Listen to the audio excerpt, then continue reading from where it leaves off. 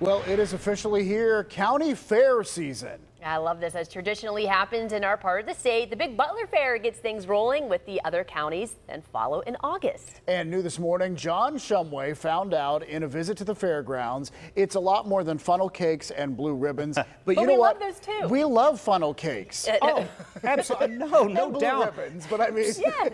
I'm not dissing funnel cakes. Okay. No. All right. Absolutely. Oh, for heaven's sakes. You know, the fair really is about a lot more. It's about family, it's about traditions, and a little bit of friendly competition.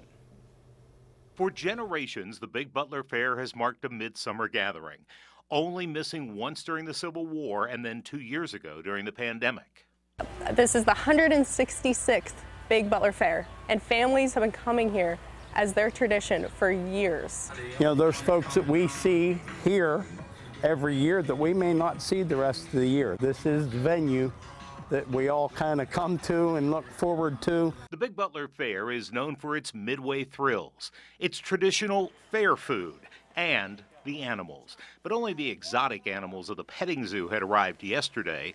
The prized possession animals are arriving in their respective barns today.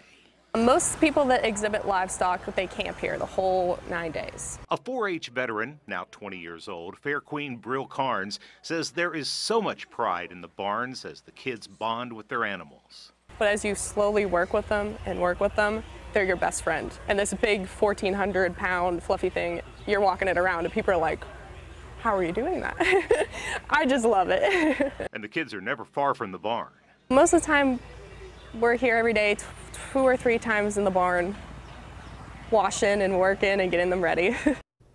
Yeah, and it's absolutely not surprising to walk into those barns and see one of the kids napping in the stall with their animal. Now, a walk through the barns is an absolute must. You're going to see some amazing sights. They have got rabbits that are this big, and I am not exaggerating. They may actually be bigger than that.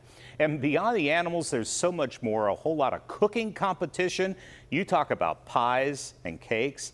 It's Americana at its finest. I'm sold. Pies and cakes. I was Although, gonna say, what are they feeding the rabbits to get that big? I mean, It's a special breed of rabbit, Dave, but I'm not kidding. okay. Those things are huge. All right, you got to check that out in person. But what if you're not into that, the agriculture attractions? Oh, there's so much more. There, of course, are free concerts. There are shows each night. The midway, the food that we've already talked about. We'll get more into that coming up. And at admission price that's designed to keep it affordable for the family. Sounds like great family fun there, John. It absolutely is. Fantastic. Thank you.